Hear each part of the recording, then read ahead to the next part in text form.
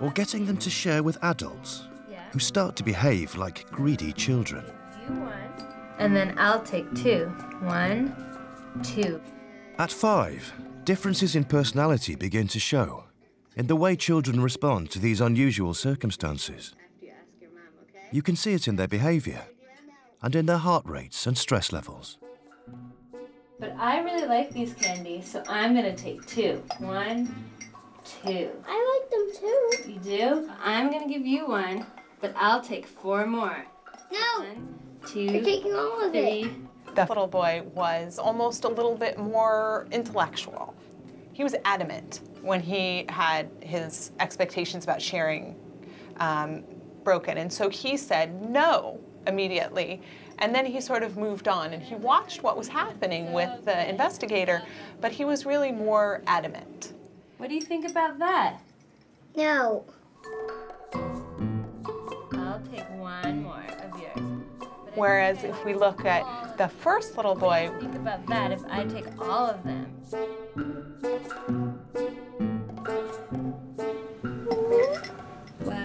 you can see that he really feels what's going on.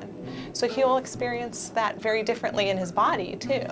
I really like them, but I think I'll get a stomachache if I eat them all. Some of us react very emotionally to changes in circumstances. Our heart rates and stress levels soar, while others seem to have no trouble keeping their body under control. The characteristics that distinguish all of us are how we react to things and then how we recover after something happens. Those are called the core features of temperament.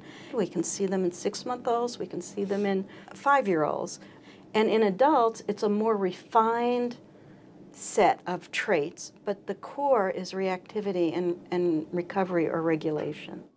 Janet can even see these core responses, how extreme our reaction to a new situation is, and how quickly we recover, in the heart rate and stress levels of 6-month-olds.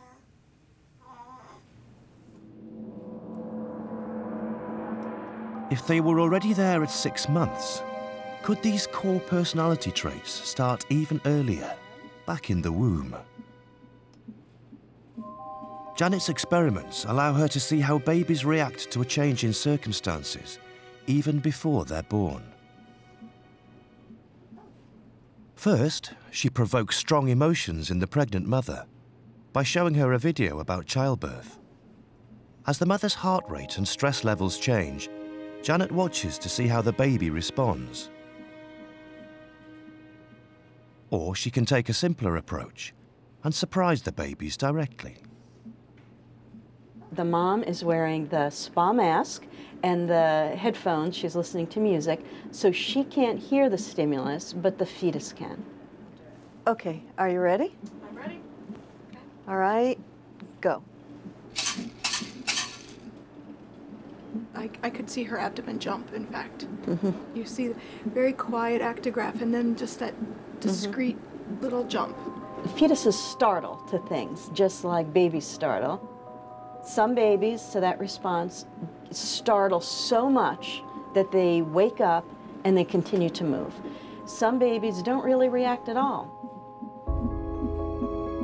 And then some babies, like this one, moved, looks like they gave a very specific response to it, and then they went back to their own business.